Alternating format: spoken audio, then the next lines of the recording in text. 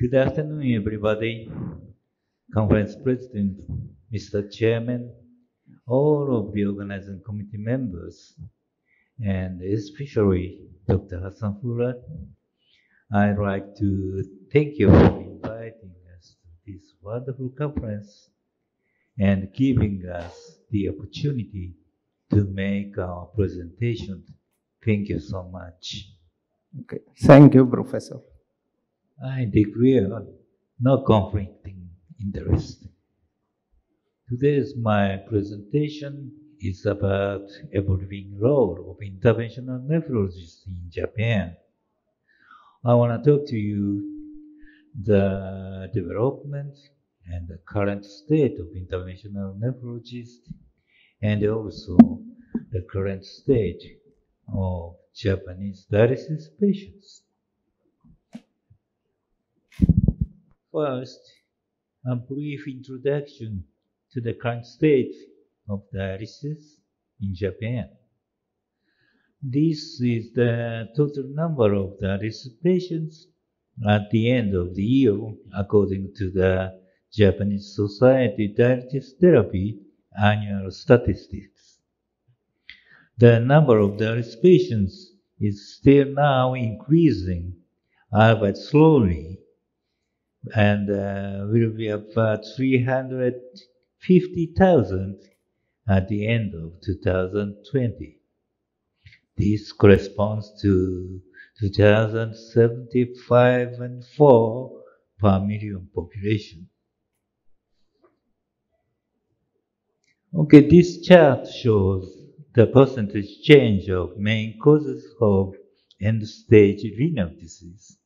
You can see diabetic nephropathy, shown by the red squares, has been increasing every year, and in 1998, diabetic nephropathy finally surpassed chronic glomerulonephritis, shown by the green squares, to become the main cause of CKD5D in Japan.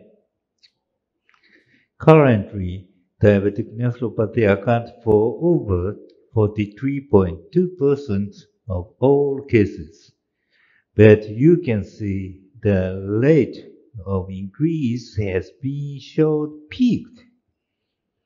On the other hand, nephrosclerosis, hypertensive nephropathy, shown by the yellow squares, has been increasing gradually and account for 14.2% of all the cases. This slide shows the transition of average age of new and maintenance dialysis patients at the end of the year. The ages of both new and maintenance dialysis patients are increasing every year, and the average age of both dialysis patients is 70.9 and 69.4 years old at present. The aging of the risk patients and changes in the primary diseases are causing accelerated deterioration of not only the cardiovascular system, but also the vascular access conditions. Also, the data from Japanese Society of Dialysis Therapy, despite an increase of diabetic patients and the aging of the dialysis populations, 97.1% of dialysis patients are managed by hemodialysis in Japan. In other words, nearly all Japanese dialysis patients live with some type of vascular access, and under such background, vascular access is an important factor that determines the prognosis of dialysis patients. So long-term preservation of access functions has been an important subject in Japanese dialysis therapy. As for the vascular access, the DOPS study, an international comparison of dialysis care, provides much information about the vascular access environment in Japan. According to the DAPS study, more than 90% of Japanese patients have an AV fistula, which is the majority. Only 8% use artificial grafts, and only 1% use dialysis catheter. In contrast, dialysis catheter is highly used in other countries. Furthermore, the DOPS study, DOPS means dialysis outcome, and a practice pattern study, reveals that 95% of every fistula are created in the lower arm, and that the time from AVF creation to first puncture in Japan is extremely short, 10 days, compared to Europe and the United States. And these are the characteristics of Japanese vascular access. Despite this completely different vascular access environment from Europe and the United States, the AVF patency rate in Japan is 83% at 1 year. These are good results. So current status of dialysis patients in Japan can be briefly summarized as follows. The number of dialysis patients in Japan is still increasing. In addition to diabetic nephropathy, nephrosclerosis, hypertensive nephropathy is increasing as a primary diseases, and the aging of patients is becoming a major problem in Japan. Since the majority of those patients are managed with hemodialysis, the vascular access creation and management are considered an important issue. In addition, the status of vascular access is so unique compared to Europe and the United States that the survival rate of the vascular access is very excellent in Japan. Now in Japan, there are 3 academic societies related to vascular access. One is the Japanese Society for Dialysis Access that was established in 1998 and has been actively engaged in the creation and management of vascular and peritoneal dialysis access. And more, Japanese Society for Dialysis Access has been working with Vascular Access Society in Europe, Vascular Access Society of Americas, GMAP in Spanish, and Asian Pacific Society of Dialysis Access to carry out international activities.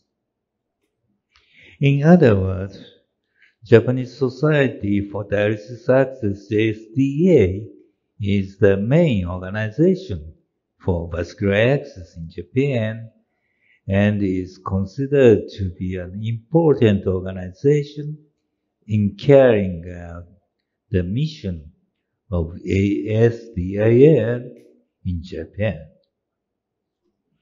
On the other hand, until recently, there's no academic society in Japan that is equivalent to ASDIL.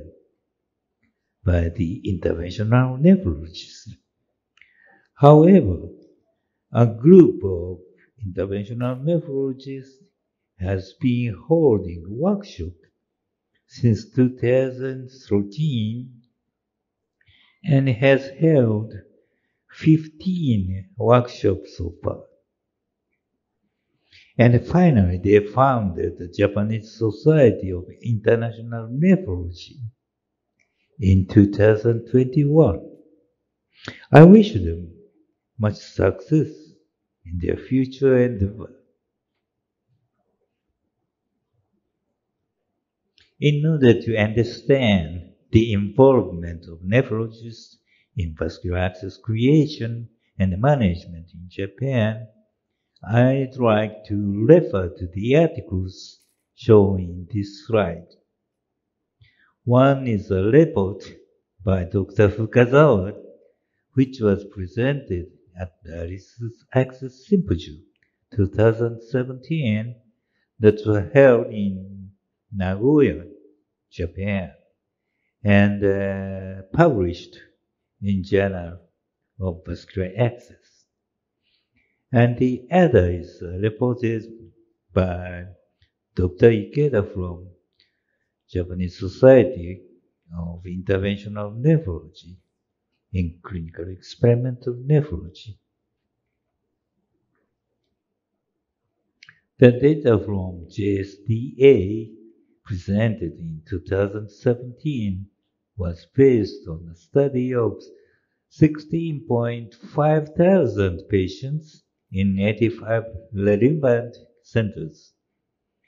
The patient's background of the included patients was almost consistent with that reported by Japanese Society of Dialysis Therapy.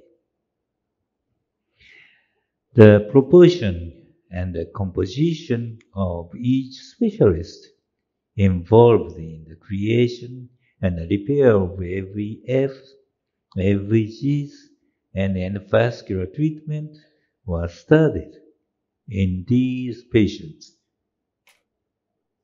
According to the Japanese Society for Dialysis Access report, not only nephrologists, but also urologists, general surgeons, vascular surgeons, and other specialists were involved in the creation of AV fistulas, and 92% of these physicians were involved in dialysis care.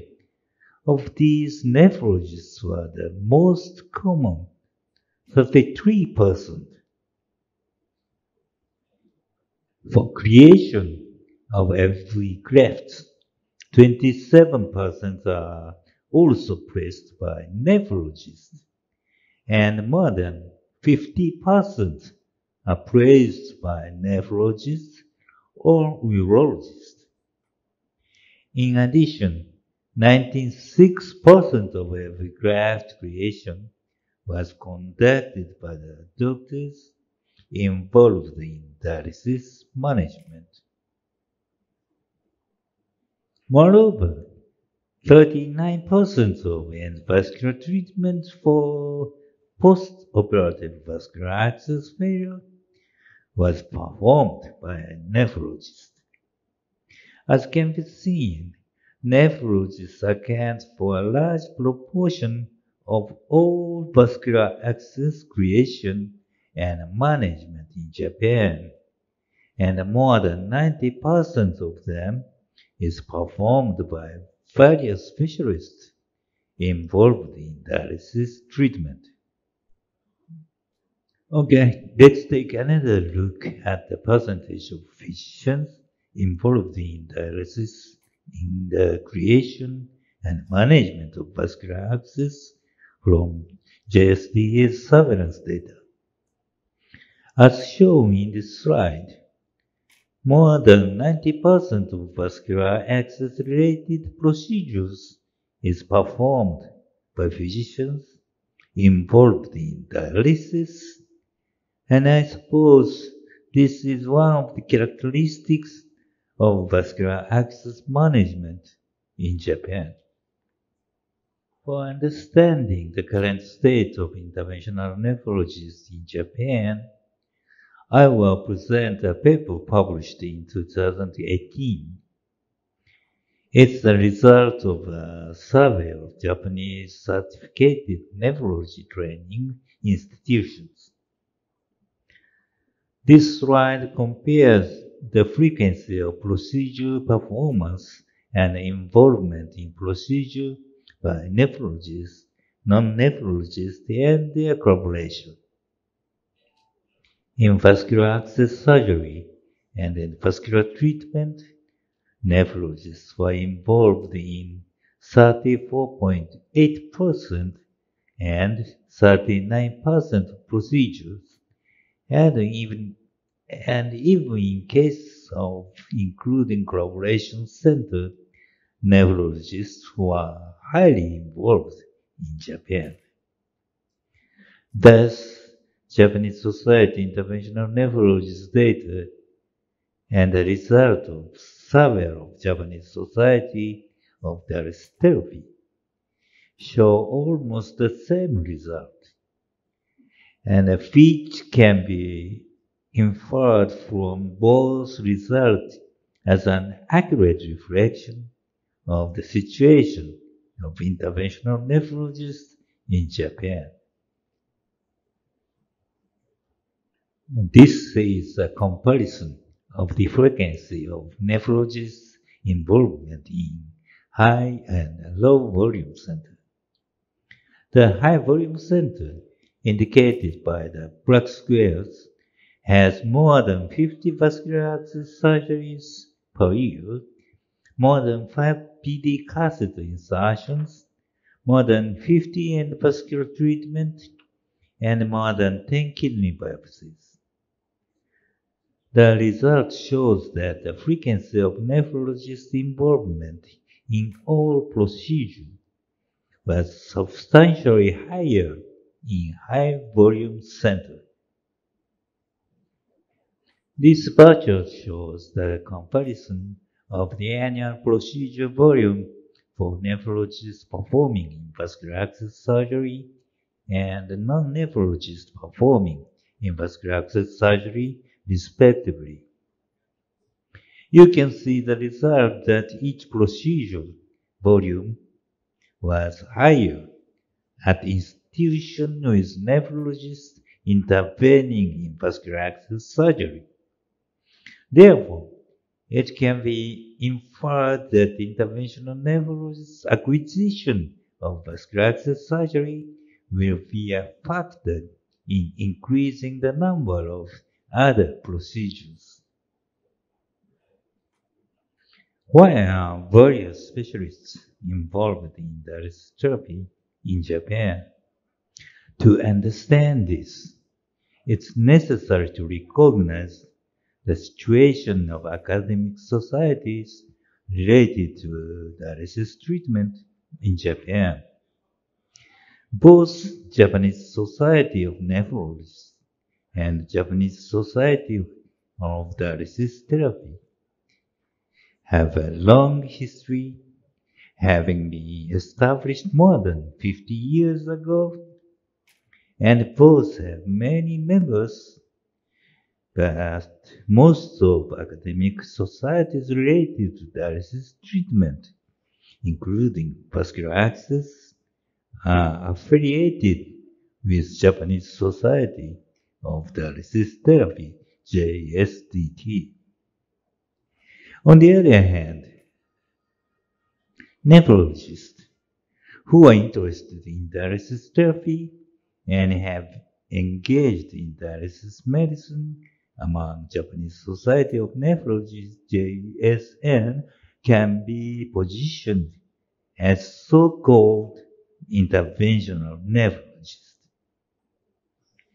Nephrologists who are involved in vascular access management are, in other words, nephrologists who are involved in dialysis treatment, and their contribution are considered to be significant in Japan. In other words, it's not an exaggeration to say that interventional nephrologists in Japan are dialysis specialists and dialysis nephrologists.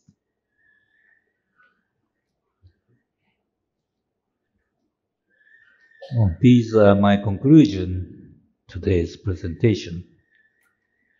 First, interventional nephrology in Japan is already frequently involved in procedures such as vascular access creation, vascular access repair, and endovascular treatment.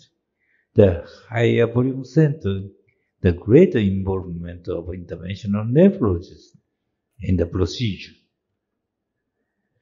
The involvement of interventional nephrologists in vascular access creation and management increase their involvement of other procedures.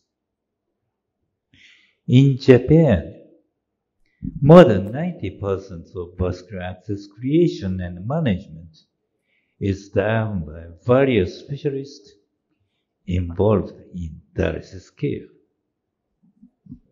I like to call these specialists, including interventional nephrologists, collectively dialysis specialists or dialysists. This is my last photo. The doctor from Egypt had been an ISN scholarship trainee for 3 months at our facility. We hope that the many experiences he brings back with him will give him a new power, strength, and also we wish our relationship between Egypt and Japan will last for a long time.